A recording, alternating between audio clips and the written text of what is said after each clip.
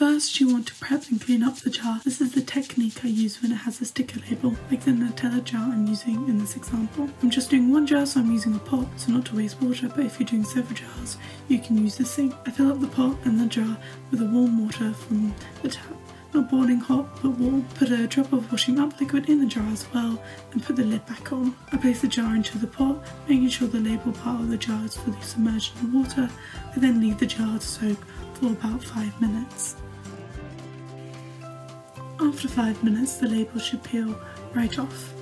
I then wash off any glue residue on the outside of the jar. Then put the jar back into the pot. If your jar is like mine and has a sticker on the top or the lid, put the jar in upside down and leave for about another 5 minutes. Take the jar out. If you have a sticker like mine, remove it. Then you're going to shake the jar for about a minute. After having let it soak, the shaking should dislodge the majority of the residual contents of the inside of the jar. When you do this, make sure to do it over a sink and just pour out the dirty water. Go in and wash out any small bits left over, then rinse and leave to dry.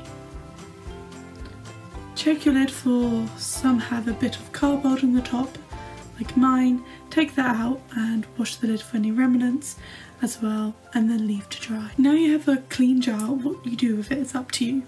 These are the jars that I used in the garden exhibition video. For the first one I used acrylic paint and painted some landscapes on the jar.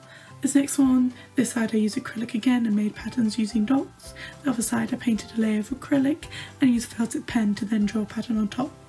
This last one I used scrap paper and made origami wish stars. You could use coloured paper to make it more interesting, or fill the jar up with something else like sand art. I'm now going to show you another possible technique if you have a glass jar, using acrylic and a toothpick. First you do a layer of acrylic paint. Of course, over time acrylic paint on glass will scratch off, but this is also something you can use to your advantage. By using a toothpick you can scratch off patterns, like in this case, inspired by my Indian heritage, I used henna flower patterns. And I ended up combining the scratched off flowers with painted flowers.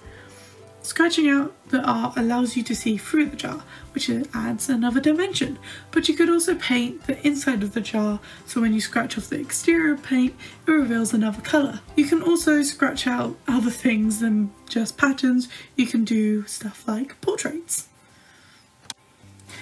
For nighttime, you can light up your jars. You can use fairy lights, or if you have an LED candle, you can use blue tack and stick it upside down in the lid. Please do not use real candles in this instance, just put them in the bottom and do not put the lid on either. And if your jars are made of plastic, do not use real candles at all. And don't leave real flames unattended.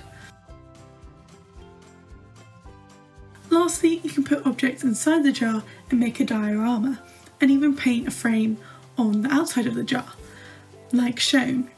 Do not be afraid to use different shaped and sized jars. Have fun with it. And there you have it, jar art.